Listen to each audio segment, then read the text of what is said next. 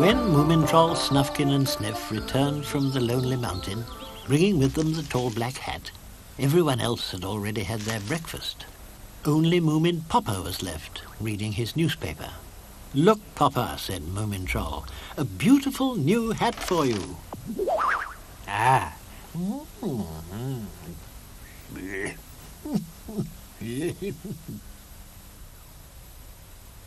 Popper tried it on, very carefully.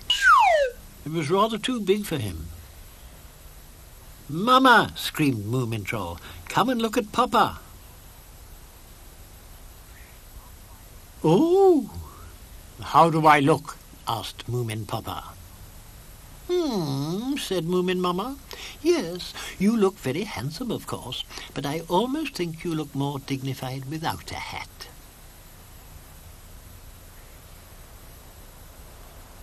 So they put the hat on the floor, and Popper said it would make a very good waste bin. "Eat your eggs, children," said Moomin Mama.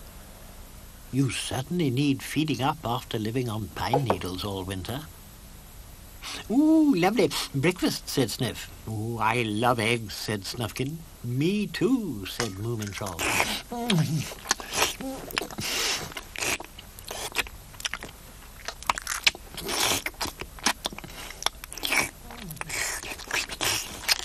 So they ate their eggs, and like tidy Moomins, when they'd finished, threw their eggshells into the hat and went out. Then something really strange happened. The eggshells began to change into soft, woolly white clouds. The hat was magic. It truly belonged to the hobgoblin. The clouds looked just like smoke. "What's this?" said Snufkin.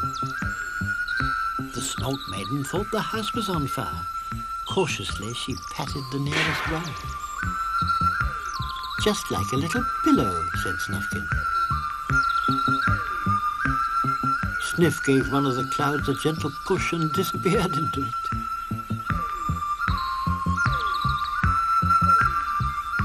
"Let me try," said the Snout Maiden. Then they all threw themselves onto the clouds. They had terrific fun, even floating up to the treetops and past the Moomin house. "Yoo-hoo, Mama!" "What have you found now?" said Moomin Mama. "Be careful you don't fall down." Snufkin played a floating song, and they glided on over the valley, where they could see the Hemulin wandering alone in a very sad mood.